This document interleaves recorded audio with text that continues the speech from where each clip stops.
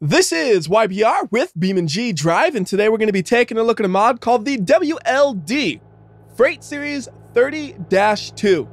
And if you thought that name was long, good luck saying all of the possible names for this train. There are a lot of options here. I'm not going to drive every single one of these. Instead, I'm going to drive some of the ones that I think have a cool paint job or a unique configuration, and then I'll give you an overview of what parts are available so you can get an idea of what makes up all of these different trains. Now, the map we're on right now is a map I've never used in a video before, so you might not recognize it. This map is really good for this train, though, because if you go to the map selector, there's a map called Train Racing Mountain. That's the one we're on, and if you look at the thumbnail, that is the train we have in the thumbnail. So this map really is made for this train, it feels like. And one of the real nice conveniences is, when you spawn up the map, there is already a train ready to go. It is pre-aligned with the tracks, so you can drive it immediately if you load up the map with the train installed. On other maps, though, they have train tracks that work with the train, but you're going to have to line it up yourself. So I'm going to show you how to do that before we do any driving. First, we need to go ahead and decide on a train. I want to get one that's a different color than the one we have, so how about we get the Burlington Southern and Santa Fe 1ADE. We're going to spawn it right next to the train I have, and ideally, it would just land on the tracks perfectly. But as you see, that is not what happened. And it looks like maybe it's going to go onto the tracks automatically. It's not. It's still crooked, and it'll just roll off the tracks if you try to do anything. So we need to line this thing up. First thing we're going to do is we're going to hold shift and hit C to get the camera separate from the vehicle. Then we're going to hit J to freeze physics, and then F11 to go into the map editor. Then we're going to look for the little BeamNG icon on the train, and we're going to select it. We're going to go over here to rotation. If you don't have the rotation menu available, make sure you're in the object editor mode. And then under rotation, we're going to zero this out. So we're just going to put 0, 0, 0, 0. And it might not stay as 0. What that does is it makes the train aligned straight with the map. I know that sounds weird, but every map I've seen with train tracks will have a spot where the train tracks are either running along the map or 90 degrees to that. If it's 90 degrees to that, then you change the number to 90. And I found that is the easiest way to put the train on the tracks. Because if you're trying to put the train on a piece of track that's at an angle, it's a lot more difficult because you got to use the rotation tool and you got to try to rotate it just the right amount, and you're going forward and back, left and right. It's really fiddly. This way, though, you just say, let me zero this out, and it'll line itself up straight with the map. And in this case, it's straight with the tracks right here. Like, that was totally a design intent with this map. So then once you have it aligned correct rotation-wise, you got to align it the other way. So we're just going to go ahead and go left and right. That looks pretty good. You want to make sure it's as centered as you can go. So that's about as good as it's going to get, I think. And then we're going to put it a little bit in the air. You don't want to put it too high, but you want it to actually drop onto the train tracks. You want it to be just a small gap between the wheels and the train track. There is just enough where you know there's a gap, and it should be fine. There we go. The train is now on the tracks, and it looks like it's perfectly on the tracks. We look at the front and rear wheels, and it's perfect. Now we got two trains, and both of them are ready to go. So we hit F11 to go out of the map editor, and then we're going to go back to the original train right here. So you can see these trains are slightly different, but not in significant ways. It's just a few parts here and there are changed out. So on this one, it has a big old horn on the top, has a little light on the top. This one doesn't have those on the top, but it does have this little handle looking piece on the top. It is actually an antenna, I believe, but whenever I look at it, I just think it's some sort of handle. And then the rest of the trains appear to be pretty much the same. All the other parts on the top are, as far as I can tell, identical. So let's go ahead and drive this thing, and it's actually pretty easy to drive it. All you do is you put the gearbox into realistic mode, you shift into manual 1, and then you hit the accelerator and it'll accelerate. You can also slow down by simply hitting the brakes that you would normally use, and that will bring the train to a stop. You also have the option to brake in a different manner as well at higher speeds. So let me go ahead and get this thing up to about 50 miles per hour or so. Up to 40, we're gonna be at 50 any moment now. And 50. So when you're at higher speeds, you can shift into manual 2. This enables the dynamic braking mode, which works until you hit about 15 to 20 miles per hour. And then at that point, it stops doing anything, and you need to rely on the regular brakes or even the parking brake button to make it come to a complete stop. So we can go ahead and just hit the parking brake, and you see we are now at a complete stop. And I want to race these two trains. So I'm going to reset this, and we're going to do the exact same procedure we always use. So we're going to go ahead and freeze physics, put this thing into manual 1, and then hold the accelerator, go to the other train, Make sure it is in realistic mode and put it to manual 1, and then they both should take off at exactly the same time. Perfect! The race is on! And honestly, they should drive at basically the exact same speed for quite some time. But then a corner will come up, and when that corner comes up, I expect there to be some chaos because this train cannot hold on if you're going 80 miles per hour around a hard corner, which is what I plan to do, or at least close to 80 miles per hour. I don't know how fast we'll be going, but I do know you can derail these trains. I've done it before in practice, and I wasn't even trying to derail it back then. Now I'm actually trying to derail it. It's pretty cool seeing them go at basically the exact same rate of speed, though. It's neat. Two nice looking trains cruising along at 70 miles per hour. Oh wait, hey, I just noticed one small visual difference between these two I didn't mention earlier. This one has the horns up there in the back, and the other one just doesn't have any horns back there, I think. But a lot of small pieces like that you might not notice on the trains unless you look real closely like I just did. Oh, maybe the lights on the rear are different? Slightly different color, yeah. Lots of small little details. Again, I'll be going over all the different part options later on, but right now, I am preparing myself for the derailment and the crash, which should happen here. Maybe. I thought this corner would be tight enough, maybe not. Oh, we got the inside light on this, so we're going faster now, which means he'd probably tip first because his corner is a little bit tighter, right? Unfortunately, ain't nobody tipping yet. It has to happen eventually, because look how crazy this place gets. This place looks like a roller coaster, doesn't it? These are train tracks, but you look at it, it don't look like no train track. All right, here we go. Here's where the corner tightens. Somebody's going to tip here. You got to tip. At least my experience tells me something's got to tip. There we go. They are tipping. Let's get that slow-mo going. Look at them go. They're both tipping at the same time. That looks so ridiculous. All right, here we go. 8-top slow-mo. And here go the trains. Like, it's one of those things where usually if a train derails, it's terrible. But I can laugh about it here. That's unusual. Oh, that one's going to hit right into that sign. Oh, he's going to go straight through the sign. The sign is not a solid object. All right, well. This is actually... Oh, what did you just hit? I don't know what it just hit. It kind of just dug into the ground. This guy, he's just on the other train tracks now. He adjusted tracks, and he's totally fine. There we go. We have now derailed 2 trains. And really, the only way to get the trains back onto the track is using the fancy reset by hitting insert, where you just go like this. That's the only way to reliably get them back onto the tracks. Otherwise, they're not going to be on the tracks. You also want to make sure that you don't respawn it where the tracks curve. Like right here, there's a little bit of a curve to the tracks. And if you look closely, the left wheels aren't centered properly. So if you try to accelerate here, I don't expect it to work too well. Yeah, like there's all kinds of smoke going up and stuff. That's not right. You want to reset it a little bit farther back to about there. And at this point, the track is perfectly straight. We try to accelerate here, and we shouldn't see any of those smoke screens. There'll still be sparks because it's metal on metal, but there shouldn't be the smoke.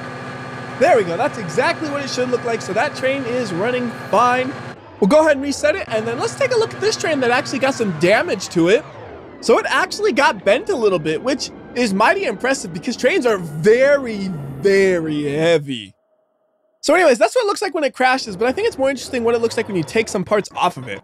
I want as many pieces as possible flying all over the place in the most dramatic way possible. I think the best way to do that is first, we turn on zero gravity, and then we hit the brake button, which breaks everything that possibly can come off the train. And you'll see just how many pieces actually make up this thing. So first off, all the railing on the side, yeah, that's gone. And then we have a couple of small pieces on the side. Those are flying off as well. The nose piece is flying off. The door is flying off. And then all these pieces on the top, those are all separate pieces that are all flying off on their own speed. All these little panels on the side, those are all separate doors that can all fly off on their own. That's another door. And then the whole underside of the train is going to detach from the upper side as well.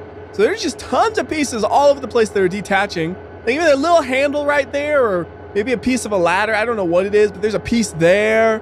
Just pieces all over the place. And one of the neat things is when you actually take some of these pieces off, what's under it all?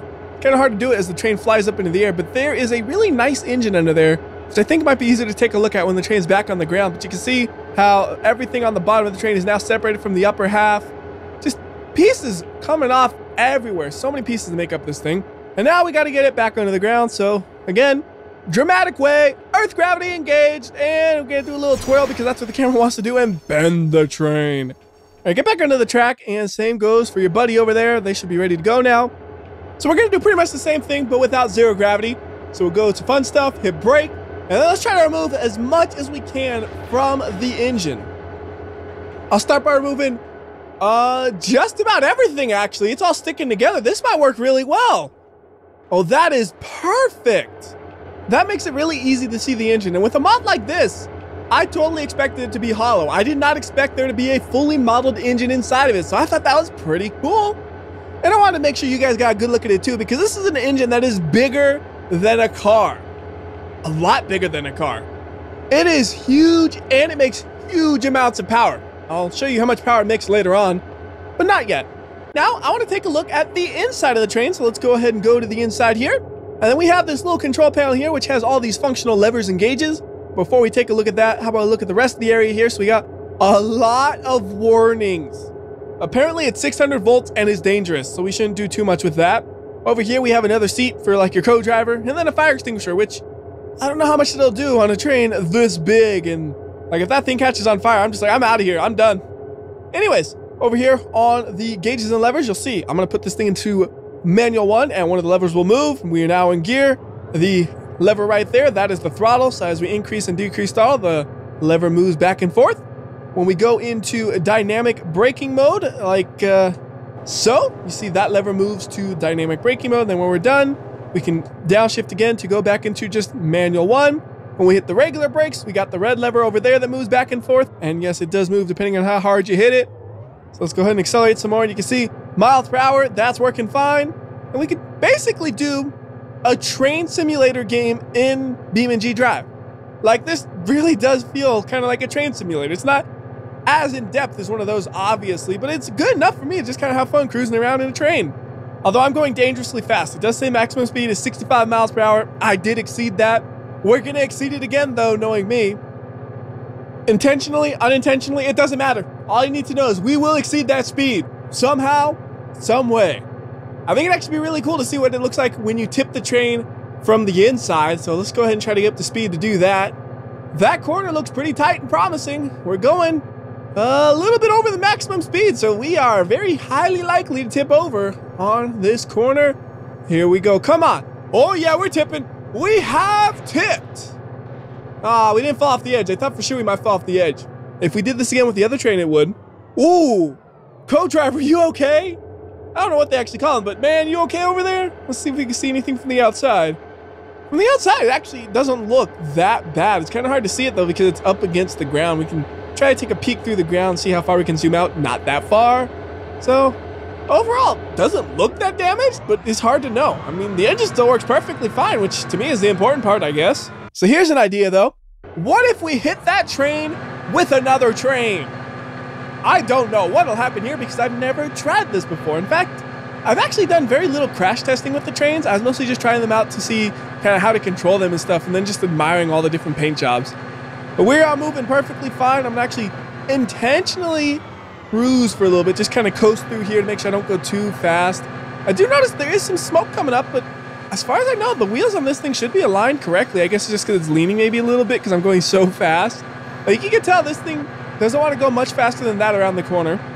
Now straightened up though, so we'll go ahead and floor it. We got to make sure we slow down on that corner though, because obviously that corner is steep enough to make the train tip over. We're not going above the maximum speed yet, so we can keep on flooring it though, as far as I'm concerned. And by the way, I should also mention, yes, you can attach these two together. Yes, we will be trying that later on. Oh, slow down, use the regular brakes for a bit. All right, that seems like it'd probably be a fine speed to go through here, is like 40 miles per hour. All right, here we go. What's gonna happen? I don't know. Let's find out. 8x slow-mo. Oh, get out of the wall. It's obliterating it. Oh, no, it's not. It obliterated it through like the hollow section where the driver would be. And then it got to the big fat engine and it said, no, I'm done with you. You can't go any more past that. Well, there goes a couple of pieces. It almost looks like a quadcopter or something going off the edge, like right here, doesn't it? Like, that looks like it could be like some kind of homemade quadcopter. All right, can we back out of this? By the way, the way to back out, you go to high range, which is the reverse gear on this thing, because trains are funny like that. When you try to implement trains into a game that's mostly designed for cars, you're gonna have some weird solutions just like that. And it seems like we're not gonna separate these two, so I'm gonna try this again. And hopefully this time we can do even more damage to it, but I'm really not sure. It seems like we were able to get through the soft front part, But once we got to the engine block, that thing is a big hunk of metal that's basically indestructible as far as I'm concerned. So I don't know if this will actually do anything more, if it'll just kind of bounce off of it or what. Right now, my main focus is just don't go so fast to tip. And this is kind of a cool camera angle actually right here. It's cinematic, but also easy to control at the same time. A lot of the time you have like a cinematic camera angle, you can't really drive it easily. But here, yeah, no problem driving it. And it looks pretty cool, doesn't it?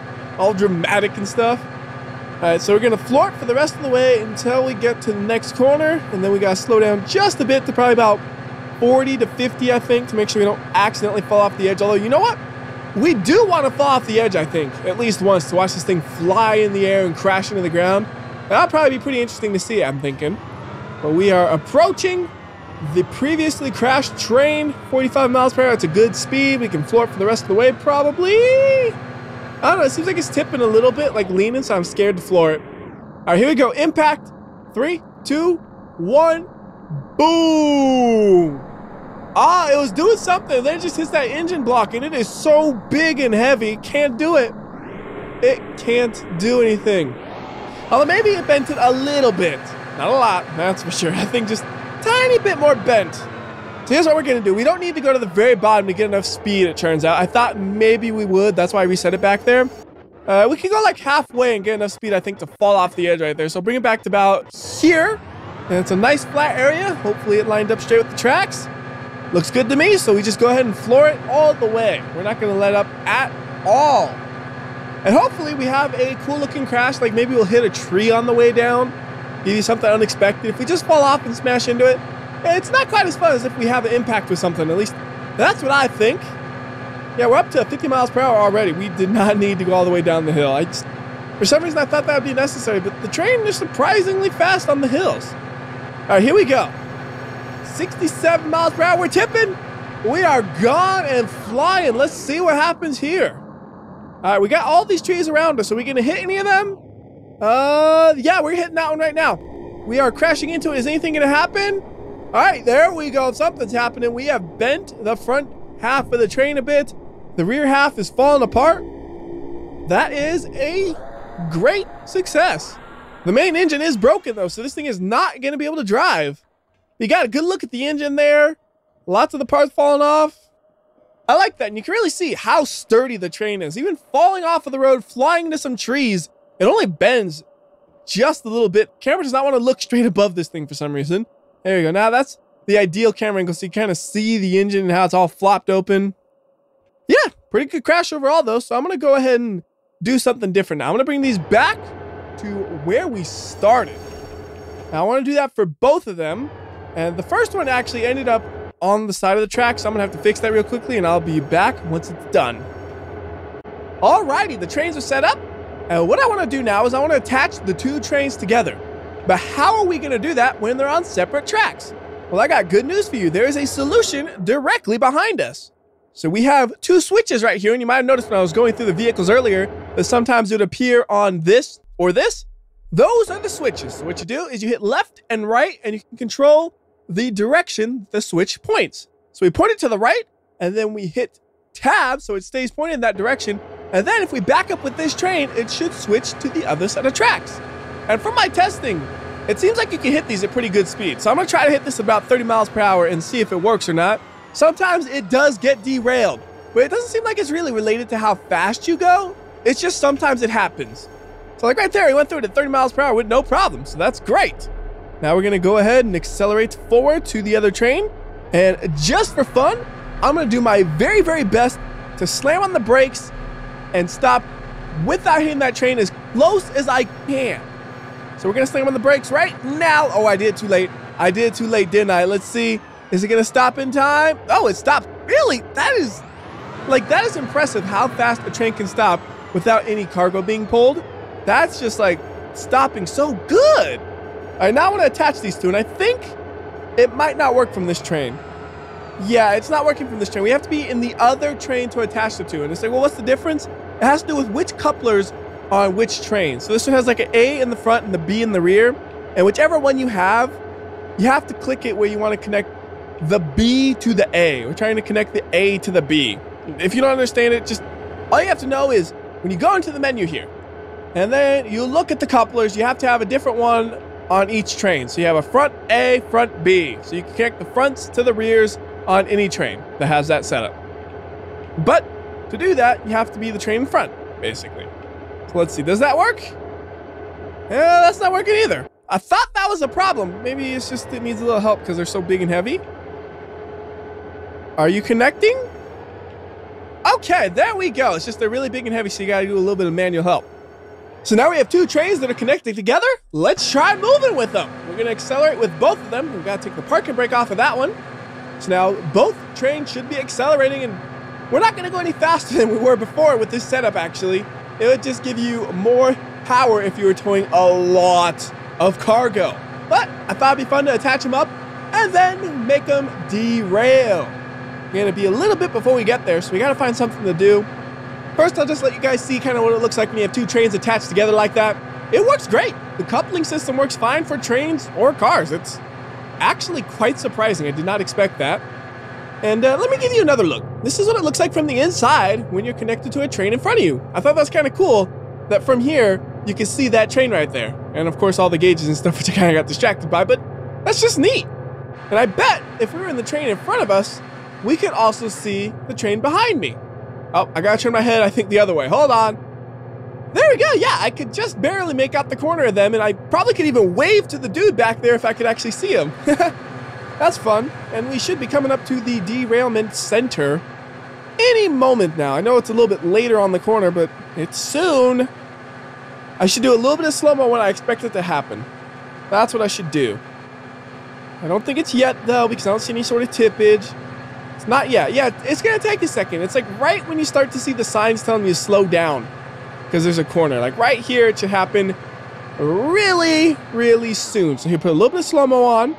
And then let's see. Do I see it tipping at all? Yeah, it looks pretty sturdy so far. No tipping yet. Oh, there it goes. It's tipping. It is tipping. We're going to get the slow-mo on now. We got 8 times slow-mo. Might be overkill, honestly. With the trains, they don't do anything super dramatic in the crashes that require the slow-mo, but I'm so used to hitting slow-mo, I do it anyways. Yeah, just had a couple pieces falling off. Mostly what they do is they just slowly tip over and then they scrape along the ground. And probably what's happening is the side that's getting scraped is getting damaged, but you really can't see that, can you? Anyways, that's a derailment. Now I'm going to reset this and we're going to take a look at a different train. I want to take a look at a train that's a lot faster than the one we have. So remember I was telling you about the engine, these things are crazy. So a regular one of these has 22,000 foot-pounds of torque and nearly 3,000 horsepower. And that's the norm. Like you click any of these, that's the stats it has. But then when you get to the very bottom, you have a race edition? Yeah, you have a race edition. And the numbers on that are just staggering. Like 22,000 foot-pounds of torque is just absurd, okay? And then this one, it adds another digit to that. It has 669,000 foot-pounds of torque and over 100,000 horsepower. Like if you have a car with 1,000 horsepower, you're going to be faster than everybody you meet, basically. This has 100,000 horsepower. It is a racing train. Like how absurd can something be? Also, it has a racing wing on it. Yeah, it has a wing on a train. That's how you know it's a racing train that's super fast. And it's got big turbos. Like that turbo. Let me put a car next to that turbo so you can actually get how big it is, okay? Those turbos are huge. At least, you know, compared to the turbos you have on a car. Compared to the turbos on a train, they're probably not that much bigger, I would think. But look, here we go. So there's a car, right? That turbo is about the size of the car's engine. And it has 2 of them. They are massive. So anyways, get rid of that car. And then let's try driving the super train. And with this train, it actually has a normal gearbox. So you can go into first gear and start to drive it. But the one thing I noticed is it immediately just revs like that and it doesn't move. What's happening is it just has so much power that the clutch is just slipping completely, I guess. So the way it works is you accelerate. Once it starts doing that, you shift. So like shift right there because the clutch is slipping. Shift again. Shift. Shift. You can't see like immediately. It's good. And slipping. So you shift. By the way, this thing has 9 gears in total. And we are going nearly 200 miles per hour in like virtually no time at all. Like this thing is crazy fast. And also it has a flamethrower on top. I don't know if you noticed that, but yeah, it's shooting fireballs nonstop. It's just super fast train, that's why. And it's gonna tip very, very soon because when you're going this fast, it's very easy to tip. Train is tipping. Let's see if anything interesting happens to it. With this much speed, I expect it to kind of wrap itself around a tree if it can make it to one. I mean, we are moving so fast. We're gonna hit one of these trees. These trees are closer than I thought. All right, let's get extra slow-mo now because it's gonna wrap around a tree, I'm pretty sure. See, is it gonna hit that one? Is it gonna hit him?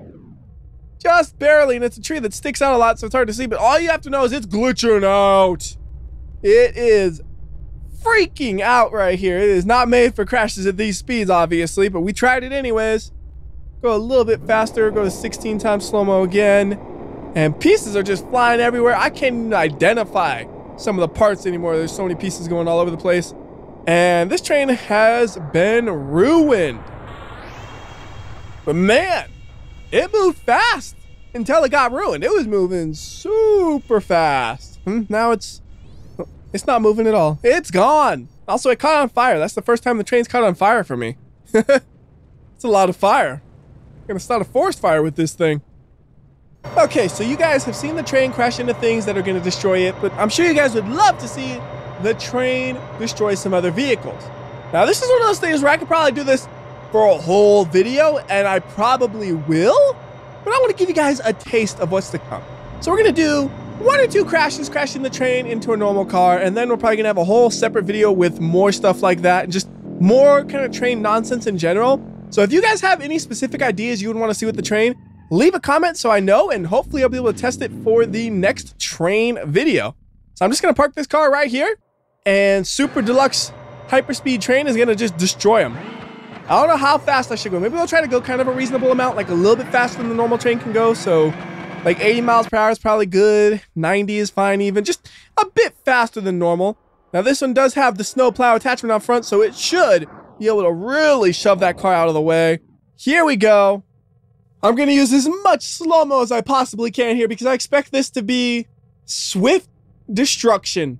Like the train is not even going to slow down. It has completely immobilized this car by breaking the drive shaft for it. And it's just going to keep pushing it along actually at this point. There's no crushing. It's just smashes into it. The car takes the impact and it gets shoved along and the train didn't even flinch. Like the train is so big and so heavy, it can crash into a car and not even notice. If we start accelerating, this thing accelerates fine. That's what 10 billion horsepower does. Nothing can slow you down. How about the brakes? How do they work though? They're actually working pretty well. I mean, we were moving and we're stopped already. That's mighty impressive braking there. And the funny thing is, I don't think it matters how many cars I put in front of this thing. Nothing was going to stop it. That's the damage to one single car. Quite a bit of damage. And yeah, it is not driving. So let's go ahead and try something bigger and heavier. We're going to go with a T-Series and we want it to be as heavy as possible. So the cement mixer comes into play for this. And then for the train, why don't we get a normal train on this one? I want to get one with a paint job you hopefully haven't seen before. So let's see. I don't think we've done the Santa Fe one, have we? No. So let's go ahead and do that one. The other one was something else in Santa Fe. This was just Santa Fe. So we'll get it moving, and then we'll go to the truck and see what happens. This should be a pretty good impact. Train looks like it's going about 40, 50 miles per hour. So slow-mo this thing. Let's see what happens. This time I'm only using 16 times slow-mo. I'm just letting the camera kind of do what it wants. The camera wants to go in this direction, so I say, okay, camera, go ahead and do that. And actually, it is doing really, really well at absorbing the impact. Like, the thing I'm noticing here is this isn't going to do much more damage than crashing the vehicle into a wall at the speeds that it's traveling. The thing is it just doesn't stop. Like, it's so powerful, it shoves through the vehicle and it keeps going without flinching.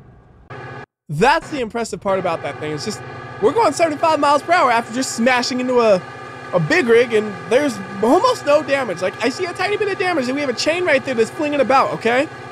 Normally, that chain is attached to another metal piece. That's the only damage I see, is that middle piece was damaged. And it was actually really cool that the chain can break like that. Like, I just like the fact that the chain bounces around, and not only does it do that, it can also break as well. So anyways, let's see what's up with the T-Series. Yeah, it's been smashed really good, but it's no different than if you smashed into a brick wall going at those speeds.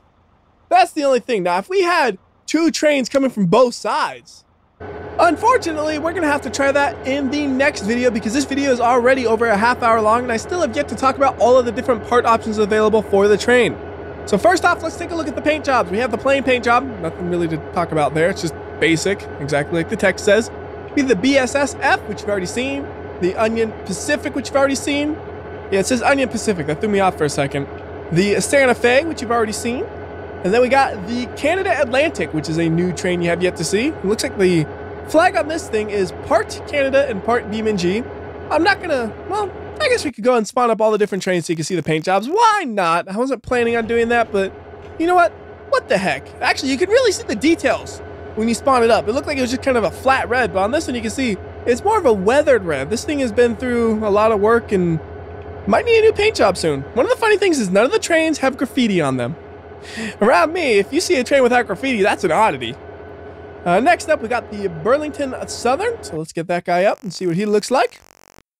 You notice the numbers on the trains are always different. So this one, a little bit more plain. It just has that little logo right there, and that's about it. But again, it has some texture to it, and it's a different texture. Like, this one doesn't seem as worn down as the other one. The other one kind of was faded and stuff, but on this one, it's just a little dirty. Like, there are different textures depending on which paint job you have. So that's pretty cool. Next up, we're going to go to the, you already saw all the other ones. Oh, I almost missed it. The Eastern Pacific. Take a look at this one. Also, I don't know why, but you might have noticed whenever we spawn up a train, there's a little buzzing noise that happens. And it's there. It's weird. This one has a red tip. And then Eastern Pacific on the side. This one's actually like a really, like, brutal looking train. I don't know why, but there's the paint job on this thing. It looks like brutalism to me. The architecture theme. Anyways, next up we got, let's see here. It looks like the next one is gonna be the blue one. And that one doesn't have any text on it. It's just kind of boring. So let's skip over that one. And we'll take a look at the beam rail one. So this one's just a BeamNG train. Here we are. Nothing too fancy here. It just has a little logo there and the words beam rail on it. Does the front have a different color? Nope, it's the same color as everything else, but it does say beam rail there as well. Okay. Next up, and this one might be getting close to the last. I know there are 12 different paint jobs that I know of. I don't know if I'm going to cover all of them. Hopefully I do. If not, I apologize. Next, though, we got Chicago and Southwestern. So get this guy up and look at him. Nice little logo on it. Chicago and Southwestern line. All right. I like the paint job on this one. The yellow and green's pretty cool. Kind of like the yellow and blue colors I like, except green is close to blue. It's not quite, but it's close. All right, next up, we're going to be taking a look at... We could take a look at this one, but it looks like it's just a flat red. I'll spawn it up real quickly to make sure. I've been fooled before. Yeah, it's pretty much just a flat red. Nothing to really look at. Although this one, you can see, this one has a fresh paint job. Like, that thing is shining. None of the other ones were this clean. This is a brand new one, rolling out the factory, ready to train for millions and millions of miles. Yeah, I wonder how many miles do a train actually usually travel? Because you see such old trains all the time, and you must be thinking, you know, they're always moving. They must move a lot of miles, man. Anyways, next up, we're going to be taking a look at the Rail Sport version. See, it's a sporty train. It has like a sporty suspension setup and stuff and a wing and all that. It's like, this is ridiculous, but it's great. This says RS, and again, a very clean paint job on this one. It's nice and new. It says Rail Sport on the side over there. Very nice looking train right there. And I think the last one we're going to be taking a look at is the most ridiculous one. This is the multi-track drift. And yes, you can multi-track the train. Again, unfortunately, that's going to be have to save for the next video. But if you don't recognize what this paint job is inspired by, it is inspired by Initial D. It's just like the Panda paint job on the AE86. Has the black bottom with the white and then the black stripe and the... I believe that's the same text that there is on the vehicle from Initial D. Yeah, I'm about 99% certain that's the same text. You feel free to fact check me on that. But anyways, those are the paint jobs. Now let's take a look at the rest of the parts. And just in case, let's grab the other train. That way, if I need to do any comparison points, I'll have two trains side by side, although this one doesn't want to be on the tracks. Well, okay then, that's fine, I guess. I don't think we're going to drive you anymore, but that's kind of annoying. Anyways, for the paint design, you've already seen all those. I want to talk about the engine, though, because there's a lot of options for the engine. So first off, the engine is a 169.6 liter V16 diesel engine. 169.6 liter. Like, comparing that to car engines, that's just absurd. This engine is the size of a car. It is so big. For the long block, we have a bunch of options, and I never know, like, is a heavy-duty block better than a Stage 1? Or what about an ultra-heavy-duty? Is that better than Stage 1? Because they have similar options for the stock vehicles, and I never know. And then for engine management, we have a few options there. So we have ones that, like, limit the speed of the train because you don't want to flip it over and crash. And then you have ones that just say, nope, no limits. Go as fast as you want and crash if you want. We don't care. We're racing. Then we have a few turbocharger options, and okay, so the race version might have had superchargers on it. I think I called those turbochargers. They look like turbochargers, I thought, though. Yeah, they still look like turbochargers to me. They have that kind of shape. Oh, would you look at that, though? On the rear, you can see they are clearly belt-driven. So, yeah, that's a supercharger then. Okay. I just didn't notice that before. I just looked right here, and it has the kind of circular shape you usually see on a turbocharger, so I assumed it was a turbocharger. But yeah, I love how they stick out like that. And there is a cut roof, so it's not just like going straight through the metal there. You just got to find the right piece to connect to it. If we grab the super fast version, it'll already have it equipped instead of me having to hunt it out. So let's just grab that real quick so you can see what it would look like. Here we go. So on this one, you see a nice big gaping hole that allows the superchargers to breathe, and then the ridiculous exhaust. That's the exhaust right there. This one, it has a much more train-like exhaust. It doesn't have like flamethrowers all the time and stuff like that one does. And that's pretty much, I think, most of the engine stuff. I think there's maybe one more part in the engine that I haven't talked about yet, and that's it. Let me do a quick double check. Oh, there's two actually. First off, the transmission. There are 4 options here. There's also an 11-speed, which I think is used on the RS version. Then we have the one we were using most of the time, which was the dynamic brake run. There's also one that doesn't have the dynamic brakes. And then, of course, you have the race one, which is equipped right now to this one. That's for racing. And then lastly, we have an auxiliary. No, this one doesn't have the piece I'm thinking of. That's what's throwing me off. Aha! I figured it out. At least I think this one should have the part I'm thinking of. So we're going to go to frame, engine, and then transmission, generator. And there we go. We have a bunch of different traction motor options. And I didn't even notice the other one didn't have traction motors, actually, because I didn't until just now. And I don't think these are different visually. It's just performance-based, so you can pick whichever one you want in terms of performance. But visually, that's just what they look like. They look like simple blocks. And now let's talk about more of the visual differences. So some of the trains have really long noses. Some of them have really short noses. This is a long nose, 116 inches. Barely have any room in front of the train. But then we have ones like the 81-inch one, which is a little itty-bitty nose. Lots of space in front of the train. And we have one in between, which is an 88-inch, but it looks pretty close to the same as the 81 as far as I know. And now that I think about it, I have no idea what would be inside of the nose of a train. Just never thought about it until just now. Maybe there's some, I guess, maybe it's some sort of fuel tank because that looks like a fuel cap? I don't know. Just never thought about it until just now. Anyways, going over more of the visual differences, a lot of them are going to be under the long hood. And boy, is that hood long. Look at this thing. It's so long. That's just all one big giant piece. I think the first thing with alternative parts is going to be the air filter blower hatch because it has an antenna you could put on it, and it looks like it's slapped on. Like somebody's like, hey, wait, we need an antenna. All right, put it right here. It's not centered. I don't care. We slapped it on. That's good to go. It's blocking the exhaust. Don't care. Oh, it's actually not blocking the exhaust. That's the exhaust back there. I'm dumb. But yeah, I love how it looks like it's slapped on. And then next up, I think the equipment rack. We don't have any other options there. For the radiator, though, we do have a race performance radiator option, although I don't know if the visuals are different on that. I think it's just, yeah, it looks the same, but it performs better. Although we do have a few options on the look of the air intakes here. We have the corrugated ones, then we have the race look, so it's like real big and it lets a ton of air through it right there. Then we have one that's kind of in between. It's the wire grid one. Let's spawn that one up. And there you go. I like how it has double grid. It looks pretty cool like that. Kind of looks like it's reinforced, like almost like a prison maybe, but it looks cool. And then for the roof, we have a few other options here on this thing as well. Let's see. Trying to get this whole thing into view just in case So right here on the dynamic brake roof, that is cooling for the dynamic brakes. But then we also have the cut one, which I think you saw earlier for the turbocharger. Yeah, that's the exact same one. The supercharger, I'm still calling it a turbocharger. It's a supercharger. And then we also have the regular roof, which looks like the cut one, but without the hole. For the exhaust, you've already seen the race one. There's also a silencer exhaust, which is a little bit bigger, and I assume it'd be quieter. See, this one takes up about maybe almost double the space.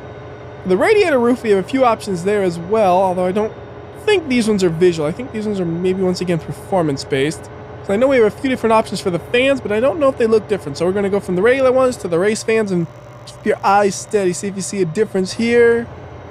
To me, they look the same, so I think it's just a performance-based difference. We also have the winterization hatch, which covers up the first fan right there and protects it a little bit. Here we are. And that covers the majority of the options. There's some different options with like different lights and antennas and all kinds of stuff all around the front and the horns. Those are kind of minor though, so I'm not going to really bother going over them. I do want to mention though that you can have a little light on top, and you can also have a bell, which, although not equipped, it'll still work. It looks like this train, I don't think it has a bell on it, but if you hit the bell button, it works. And now that I think about it, I never let you guys actually hear what the train sounds like.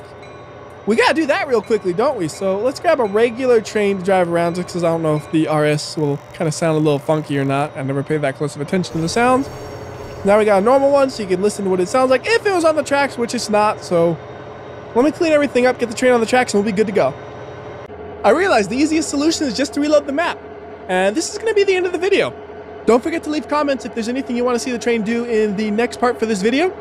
But until then, this has been WhyBeAre. And remember, if you like or dislike this video, I will know. I can tell by looking at the grooves in the train tracks. So do the right thing, and I'll see you next time. And I hope you enjoy listening to the train.